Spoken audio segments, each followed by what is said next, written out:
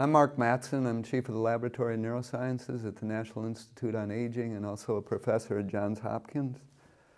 I'm a neuroscientist who studies the brain in the context of aging and age-related neurodegenerative disorders such as Alzheimer's, Parkinson's diseases. And we've become particularly interested in what kinds of manipulations or even diet and lifestyle changes can be implemented in midlife to prevent age-related neurodegenerative disorders, so essentially to increase the health span of the brain. And one manipulation we've worked on in the last 15 years is intermittent fasting. It's been known for a long time that in laboratory animals, if you reduce their calorie intake, they live longer. They'll also live longer if you feed them intermittently. So for example, one model we use is alternate day fasting, where every other day the rats or mice have no food, and we find that's really good for the brain.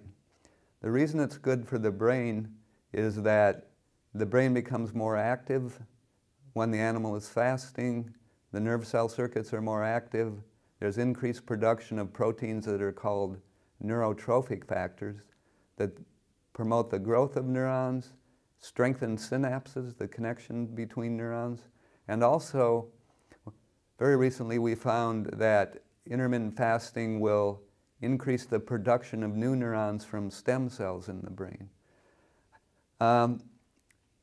We have animal models of Alzheimer's disease, Parkinson's disease, stroke, for example, and we find if we maintain those animals on this alternate day intermittent fasting diet, it will delay the onset of the symptoms, cognitive impairment in the Alzheimer's model, motor problems in the Parkinson's model, for example.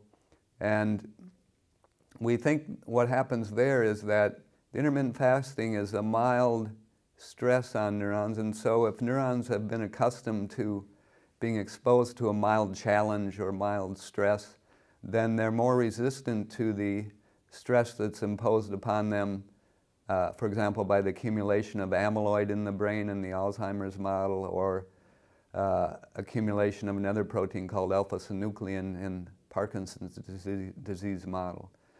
And so now we're extending the work in animals to human studies.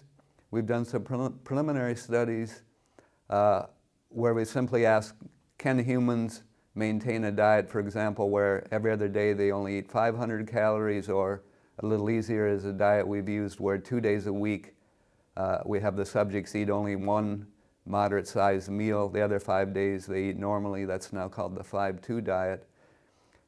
We find that that the subjects can comply with these diets, and in fact, if they can get through the first month, you know, it's a big change initially from eating 3 meals a day to eating only 1 meal, but it turns out within a month or so they get used to it, and the subjects we've studied, they're overweight, and this diet they feel a lot better, and many of them have been able to stick with it for long term. Now we have a study that will start soon where we're going to take subjects at risk for cognitive impairment because of their age and their metabolic status.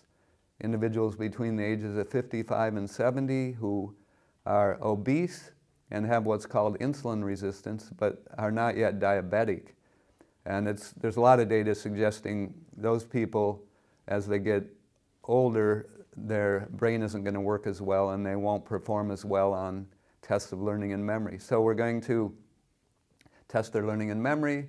We're going to look at neuronal network activity in their brains using a method called functional MRI.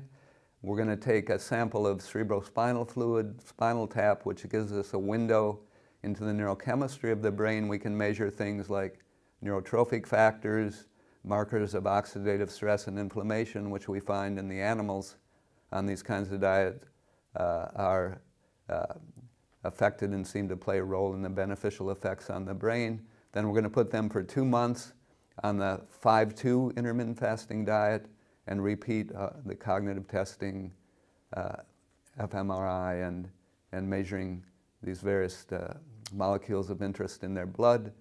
And so long term, we'd like to continue translating our animal work into human studies, and then eventually see if we can work with healthcare, people in healthcare providers and so on, to try to develop specific prescriptions, and then using, for example, social media and so on, try to get people to, particularly overweight people, to get on these kinds of intermittent fasting diets for a month or two. And we think if they can do that, many of them will be able to stick with it long term, and it will benefit their health.